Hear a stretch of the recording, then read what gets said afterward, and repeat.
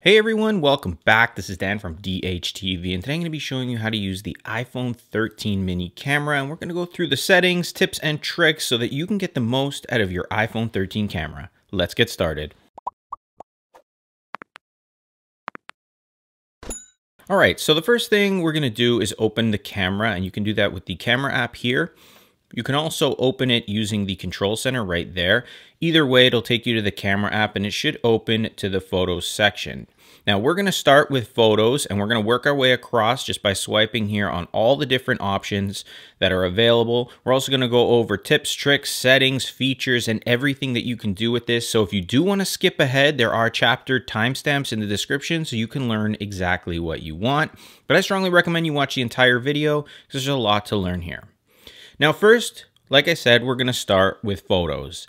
And taking a photo is extremely simple. You just align your camera to whatever you want to take a photo of, and then just tap on this little shutter button at the bottom. When you do that, you'll see a preview appears at the bottom left. You can tap on it, and you can see the photo where you'll be able to share it, add it as a favorite, get information, edit the photo, or trash it. Now, we're going to go over editing in another video. The link to that video is in the description. But when you do tap on it, you can do things like change the exposure, change the brightness, add highlights. You can even draw on the photo, resize it over here. There's so much to it, but if you want to learn, like I said, the video for that is in the description. To go back, you just tap the back button right there, and you're back to your camera app. Now, taking a great photo involves more than just pointing and shooting. You can actually do a lot with this camera. So to focus on what you want, for example, you just tap and you'll see a little focus icon appear. If you want to focus on the background, we'll tap on that. You can see how the background is now in focus and our subject at the front is sort of blurred out. So tapping to focus is a great way to ensure that your subjects are in focus. Additionally, you can swipe up and down. You'll see that the exposure changes from brighter to a darker exposure. So you can set that as well. And when you're happy with where you're focused in on and your exposure, you can then take your photo. To remove all of this, you just tap away. Most of the time it removes after you've taken the photo. You also have zooms right here. And with the iPhone 13 and iPhone 13 mini, you have a 0.5 ultra wide zoom, so it's going to zoom out, and then you have the one-time zoom. You can use two fingers to pinch to zoom as well. Just keep in mind that if you do zoom in past the one times, it's going to be a digital zoom, and that means that the quality or the graininess of the photo is going to get worse and worse as you increase that zoom. So it's better to get closer to the subject rather than zoom in. And if ever you want to lock the focus in on something, because if I do focus on the background, for example, but I do move around, you'll see the autofocus removes that for me. So if you want to make sure that your focus is locked, you can tap and hold on the screen. It'll lock it. Now if I move around, the focus will stay in place. I can then take my photo, and to remove the locked focus, I just tap away anywhere and it's back to the autofocus. So those are basic settings that you can use to take photos with the photo section here. Now, each one of these sections at the bottom has its own options that you can add as well. And to access them, you either swipe up or you tap the arrow right here. So in this case, we have the arrow, so we'll tap on that. And these are all the options we have available to us. The first one is a simple one. It's just adding a flash to your photo. So if you're in darker situations or in a situation where a flash would benefit, you can turn it on, off, or have it to set to auto. Now I'll just turn it on and take a photo. And you can see how it sort of flashes in the background. Works pretty simple. But when it's on, you'll notice that it turns yellow. And any setting you turn on down here will appear at the top in yellow. So to turn it off, you would come back here, turn it off, or set it back to auto, which is what I leave it on most of the time. The next option is live. And these are live photos that'll actually take a 1.5 seconds before your photo and a 1.5 seconds after your photo and create a live effect. To give you an example of this, I'm just going to move the duck around like this, and we're just going to tap to take a picture. Now, if we tap the preview, tap our finger and hold, you can see the duck is moving and we have that effect. This is great for different types of photos, whether you're taking a photo of a lake or even if you have a group photo, because if you tap the edit button on a live photo, and tap the live section down here, you can actually choose the exact moment through those time frames where it was recording live and get the perfect photo. So just to give you an example, if there was a lot of people in the photo and a few people were blinking, you can move this around until you find the keyframe where everybody wasn't blinking, and then you tap make key photo. Now you have that perfect photo where everybody wasn't blinking and smiling at the same time. We'll tap to go back. So just keep in mind though, if you do use live photos and send them to people, they'll be able to see and hear whatever was going on in that live photo. So if you do decide to send it using the share button here, and you can see it check marks it, just tap on that live right there. It'll give it a slash. Now it'll just be a set photo. The live won't be sent to them either. Just to keep that in mind, as you might want to make sure you're not saying something you shouldn't in one of those photos. The next option here we have is Photographic Styles. And by default, it's set to standard. And when you first open your camera app, it asks you to choose what you want to use. You can always change these here, and you can see the different effects that you can have. That's just going to basically set up the look or the feel of your photo before you even take it. And even within these, you can actually tap on them and just move the sliders around to customize them if you want. But for the most part, I leave it on standard unless there's a specific situation to switch it. This option here is going to allow us to resize or change the size of our photo. So by default, it's 4:3. We do have a 16:9, and then we have a square 1:1. So if you're using these for Instagram or eBay, the square is great. Otherwise, I usually leave mine just on the standard 4:3. The next option here is an exposure. So if you want to set the exposure before your photo's taken, you can see the slider, what it does, darken, brighten, the exposure just like that. Set it to where you want, and that way when you take your photo, it's already preset and it won't change based on the situation. Next is a timer. Pretty self-explanatory. If you have a group of people or you just want to take a photo with a timer so you have some time to get in the frame, you have 3 seconds or 10 seconds. We turn it on here. See, it appears at the top. We tap, get a little timer at the bottom here, and it takes our photo. Just make sure if you do turn this on, you do turn it off. Otherwise, your next photo is going to also have that timer and you might miss that moment. The last setting here is filters, and this has been around for a while, and if you've used Instagram or any application these days that has to do with your camera, filters are involved, and you can choose them, have them set before you take your photo. You can also add these in later in the editor, but if you want to set them, just choose it and then take your photo like normal. So those are the options that are available to you in the photos. And one thing you're probably seeing on my screen is this set of lines. This is actually the grid, and I'll talk about that in the settings. I like to use it. If you don't see it, I'll show you how to enable it a little bit later. But once we're done here on the photos, let's actually close out these options, and we're going to swipe to the right and talk about video. Now in video, you can do pretty much the same stuff you could in your photos. So you can take your video just by tapping on this record button. It takes the video. You'll have all your zooms, your tap to focus, and all that good stuff. To bring up the options from here, you just swipe upwards and they pop up down here. You only have a light, which now it does say flash, but when you turn it on, it's a light. You can see that there's a light on. If I turn it off, you'll see that it turns off. So if you need a light on while you're taking your video, you can turn it on there, and then you have your exposure controls right there. Other than that, the only option that does change within the video section is at the top right. You can see the quality that you're taking your video in. It's at 720 at 30. You can tap on the frame rate at the right as well. So we'll just set it to HD, which is 1080p, and now we can switch to 60. We can also shoot in 4K at 60 or 30 as well, 24 and 30. So if you do want to set your quality of your video, you can tap around up there. Keep in mind, 4K is going to use the most, 60 frames per second is going to use the most memory, and then obviously 720 and 30 frames per second is going to use the least amount of your storage. So depending on your situation, you want to just set that up as well, and then you can just take your video like you would. And at the bottom right, you'll notice that we do have a little shutter button. If you tap on this, it'll take a photo within the video that you can actually have there as well. So if you want to capture a specific still moment, you tap that and it'll do so. Now, when you do finish recording, you do have a preview here. And when you tap your preview, it plays automatically. You can see the little dial is moving. There wasn't much happening in this video, but you can see it moving down there. You have editing options and sharing options. You can pause it turn the volume on and off, your information, all the same stuff. Very similar, except this one is going to run in video. Again, if you do want to learn how to edit videos and photos, there's a link in the description to that full tutorial that'll teach you how to do so. Moving on, we're going to swipe to portrait, and this is one of the most popular modes with the iPhone. It's creating a blurred out background effect, which is called the portrait mode. And you can set this up very easily here. So first off, you want your subject in a position where it can actually take advantage of this. It's a little bit hard for me here because you can see it's saying move further away. I've got the duck now in a little bit better position. I mean, the table is not giving it the best effect, but you get to see the idea how the background is blurred out. And you have options right here.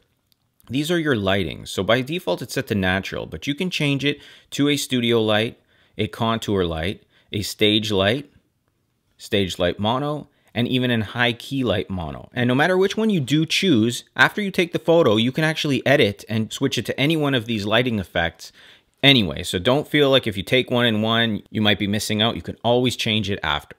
So basically we take our photo, we just want to tap to focus. If we bring up our other options, we can tap right there. We have all the same that we had with the Photos app, except one extra here. If we tap on that, that's the f-stop, so the depth of field. So if we move all the way to the left, you'll see that we have no blur in the background, whereas if we move all the way to the right, it's a heavy blur in the background. So you just set this to where you want. I'm just going to leave it as is, and then you take your photo like normal.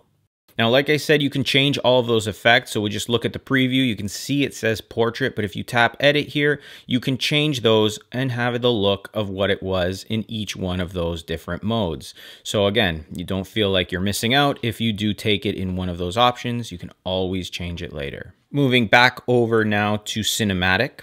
This is a video mode that's brand new for the iPhones here, and it's very similar to portrait mode photos, except now it's in a cinematic video effect. So it's giving you the same effect as portrait mode did with photos, but in video. So I can actually move my camera and you can see it's creating that portrait mode effect, but I can record a video with that.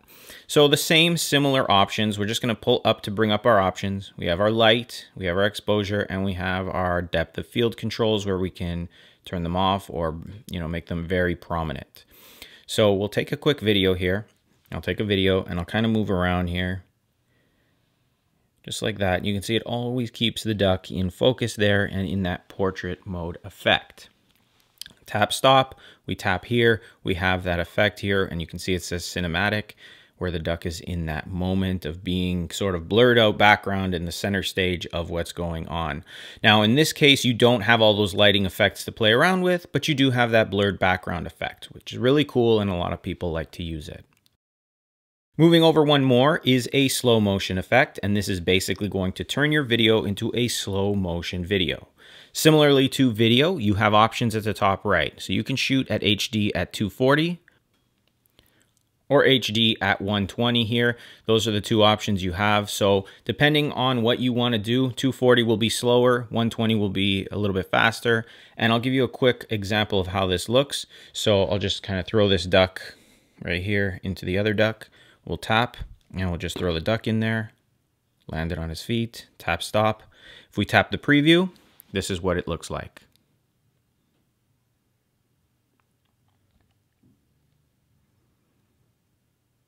So it's a really cool effect, and if you use your imagination or just think of sporting events and things like that, action shots, how good they can actually look just by using that slow motion effect. Over one more, we have time-lapse, and this is almost the reverse of a slow motion effect. Basically, it's going to speed up. So when you tap to take your video, whatever's happening, say you leave this on a table or on a tripod for an hour, it's going to turn the video, as you can see on screen, into a very fast moving event. So whether it's clouds moving, snow falling, cars driving by, you use your creativity to make this time-lapse effect really look cool. Now we'll move all the way back over to the Pano section, and this is a panoramic photo. And this is allowing you to capture more of what's in your shot than what you see specifically right here, right now. First, you want to set up all your same things. So if you pull up, you have no options with this. You do have the zoom options available to you, and you can move this to the left or to the right. So basically, you're moving the camera like this or like this, depending on where you put it. You just follow the arrow. So let's actually keep it where it was. And you can see on my screen what we have in my phone camera. We have just the ducks and we have the little case over there. But if I actually use this mode, we can capture all of this stuff down there as well, the messy room, but don't mind that. We'll tap, we'll start moving across here, trying to keep it as level as possible, and we'll tap stop. Now if we tap our preview, we can see our panoramic photo captured all of that, the bookshelf, the table, everything. And you have to be very steady with this because you can see it kind of angled it upwards because I curved, I think, at the end.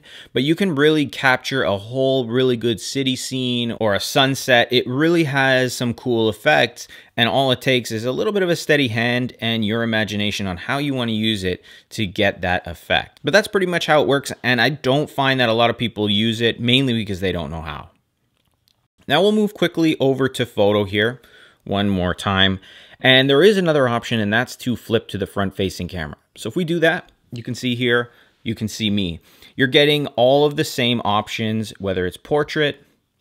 Pano is only rear-facing camera, but you see we have this little option down there for all the options: photo, video, cinematic mode. We can use the front-facing camera as well. Keep in mind the front-facing camera is not nearly as good as the rear-facing, so only use the front-facing camera when it's absolutely needed. But you have the options just the same. You'll notice this one right here, this little icon beside the flash, that's actually night mode. It's there on the rear camera as well, but it only pops up when it notices that you need sort of a darker or a help with darker situations. So if I pull up for our options and tap on it, you can see what it'll do for the dark mode. I'll just quickly take a photo. You kind of have to wait that 1 second so that I can grab as much light as possible, and that way you get that night mode effect. And this is really good, and I strongly recommend you try using this in a dark situation at night or outside just to see how it works for you.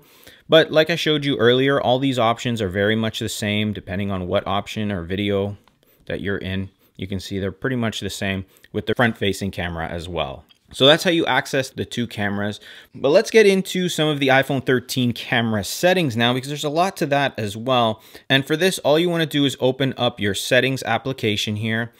And you want to start typing in camera at the top. And when you see camera appear, just tap on it. These are all the settings within your camera. Starting from the top, we have the formats. And as it stands for me, I leave it on high efficiency. Basically what this does, it takes your photos in this HEIF, HEVC format. This you'll have to decide what's most important to you, because some computers, if you transfer your photos over to it, have a hard time downloading them or even reviewing them. I think it's getting better as the time passes, but if you need something more compatible, you can choose most compatible, which will take your photos in a standard JPEG style. Keep in mind, cinematic video, 4K at 60 frames per second, 1080 at 240 frames per second, and HDR video require the high efficiency. So you're losing a lot by choosing the most compatible. So decide based on your situation. The next one is record video. So where do you want it to start? What do you want it to be on when you do open your camera app is going to depend on where you select here. Usually I choose 1080p at 30, or I'll choose 1080 at 60. I don't really leave it on the 4K just because it uses so much more space on the phone. But you can choose which one you want it to be on when you do open that camera app. That way it's there already and you don't have to actually tap at that top right to switch it up. You can see how much space it's going to use down here when you take those videos. So decide again based on your phone and your situation. The next option is Show PAL formats. This is a television video format that's used in many countries in Europe, Africa, Asia, South America. So if it applies to you, turn it on. If not, keep it off. The HDR video. This records up to 60 frames per second video in 10-bit high dynamic range, including Dolby Vision. Now, this is a really popular feature. You can turn it on and off and see how you like it, or see if it makes a difference to you. Keep in mind that if you turn this on and then you upload it to different computers or programs that can't support it, you're gonna get a really overexposed and bright video that looks really hard to see. So definitely test that for yourself first and then decide if you want it on or off. Auto FPS, so auto 30 FPS, automatically reduce the frame rate to improve low light video and to optimize file size. So you have some options here off 30, 30 and 60 frames per second. I leave it on 30 auto, but you can read right here what it does and decide if you want to change that as well. Lastly, we have the lock the camera. Because this has two cameras, you can choose to have it not automatically switch between the cameras while it's recording, because it actually does do that. So if you want it to just stick with one camera regardless of the situation, you turn that on, it won't flip between the two cameras. I leave mine like this just because I like the way it works. Next, we have the record slow-mo. Same thing. You have those two options, 1080 at 240, 1080 at 120. So if you want it to start at the 120 because you like your slow motions a little bit faster and you don't want to use as much memory on your phone, you then choose that option. Otherwise, just leave it where it is. I like it at 240. I'd prefer it a little slower, but that's what we have to work with. Record stereo sound is on. I don't know why anybody would turn it off. There are probably specific reasons. I leave it on. I like the stereo sound. Preserve settings. This one here will allow you to set the settings so that way you don't always have to turn them on. Basically, it's going to save the last setting in all of these modes. That way, when you open your camera app again, it's going to stay in that mode. So for example, let's open our camera app here and we'll leave it on portrait mode. Now, if I close the camera app because I have this on here, it's going to open in portrait mode when I open the camera app again. So we'll open the camera app and it opens in portrait mode because that was the last option I had open. If I don't have this setting on, it's going to open back up in the standard photo section. And it works the same for your creative controls, exposure, and night mode. So if you want all of those on based on what you used last, you'll turn them on. Otherwise, you leave them off. I don't even play around with this. I guess I had this one on for whatever reason, so I'll just leave it like that. Use volume up for burst. I'll talk about that in the tips section.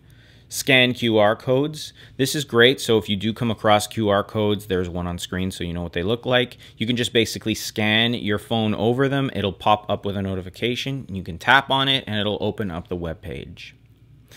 Show detected text. Again, I'll show you that in the tips. Grid, that's what you saw earlier for me. When you open the camera app, that is the grid. So you have those lines there, and it's something to do with the rule of thirds. I don't know 100% the reason or what the whole point of that is. I'm not really super into photography, but basically I use it to keep everything sort of, you know, straight in my photo. So I know that they're in those blocks. I don't know. Use it the way you want. I mean, it does have a real purpose though. Mirroring the front camera. This is a tip, but we'll show it right now. So in the camera app, when you flip to the front facing camera, if you take your photo, you can see my hand right there is on the left side. I take my photo. If I look at the preview, it's on the right side. That's what happens. And the reason is because you can see that the writing on my camera here, Rode, it's straight. So that if I look at the photo, it says Rode, it says Sony, it's not backwards. If I mirror my front camera and I go back into my camera app here, I take my photo with my hand on the left. Now if I open it, it's not going to flip it. So that means that the Rode sign is backwards, the Sony is backwards, but I'm the way you saw it when you took the photo. So choose how you want to have your photo to be set up. I don't have that on. A lot of people do. And it's one of the biggest questions I get asked the most on my channel. View outside the frame. You probably saw this throughout the video. When I was in my camera app, I cannot figure this out for the life of me. I've been getting so many people to try to help me figure out what this was, but I can't even see how when I zoom in just a bit, you can see outside the frame. I thought you could actually edit this later and zoom out. You can't. It's basically, from what everybody's telling me, is just to show you where you're framed. That way, if you're moving around, you know what's in frame. So now I know the duck is in frame, whereas if I had it like this, some of him is missing. I still kind of don't get it 100%, but that's, you can see what it does. And again, anybody in the comments that wants to try to explain it to me again, feel free, but I keep getting confused with that. I really think that we should have been able to edit outside the frame, but that's not the case. I leave it on. The photographic styles, I showed you that earlier in the video where you can switch between all of those different styles. You can tap here to get more information on how those styles will work and work within your camera. So if you do want to change them in that way, it's always set there.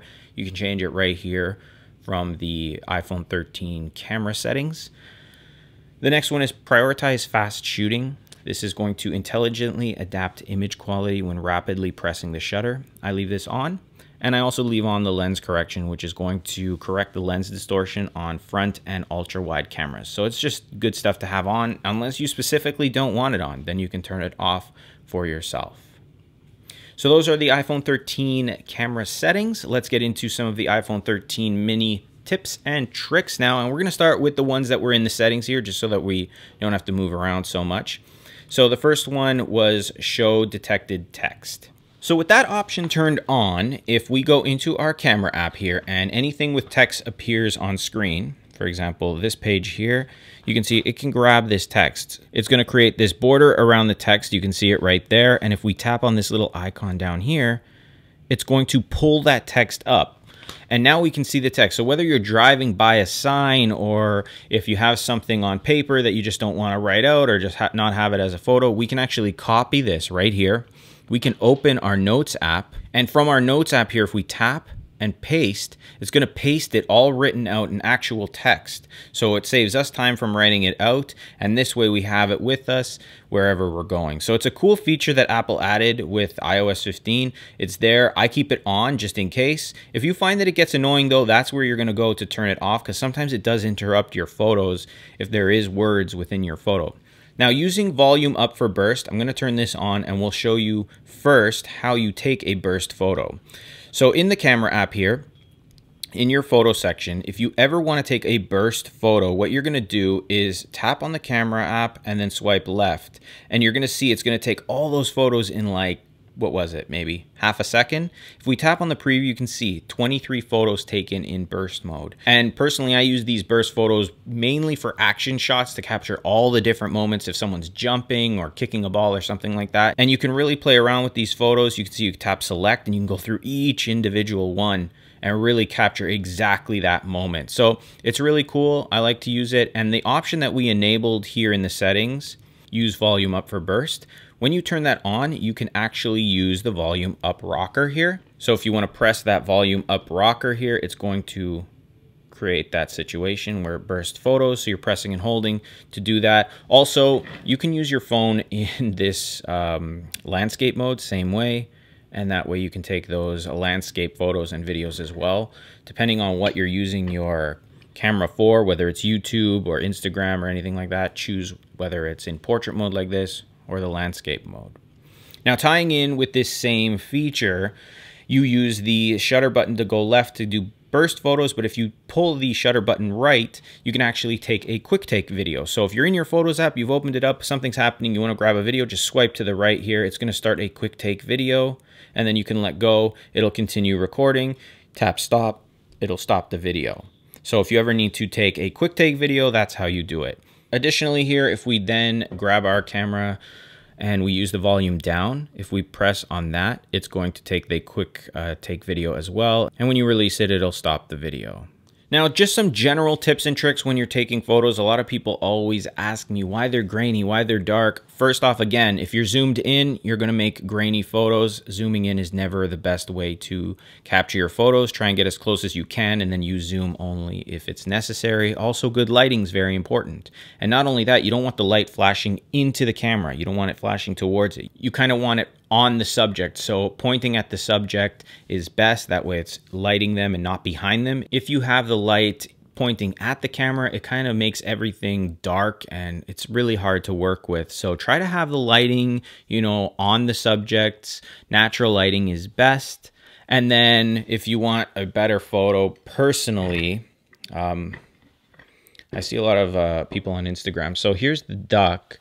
If I take the duck's photo, you know, at this level, it kind of looks like that. But I find that if you take photos a little bit up above the subject and pointing down a little bit, it creates more of a slimming effect. So keep that in mind as well for whatever you'd want to use that for. And then also you have your editing options. So like I showed you at the beginning, tap, set up your photo with the pinch to zoom, tap to focus, all the options. And then you also have your editor in your preview here where you can modify things as well. So that is it for the iPhone 13 camera tutorial with the tips, tricks, and everything you need to know on how to use your iPhone 13 mini camera. If you have any questions, feel free to ask me in the comments below. I'm happy to help you out. If you enjoyed the video, don't forget to hit the like button, subscribe, and click the bell notification box to be notified when I post new videos. That way it pops up on your phone and you can be the first one to comment on the video. Thanks again for watching. I'll see you in the next one.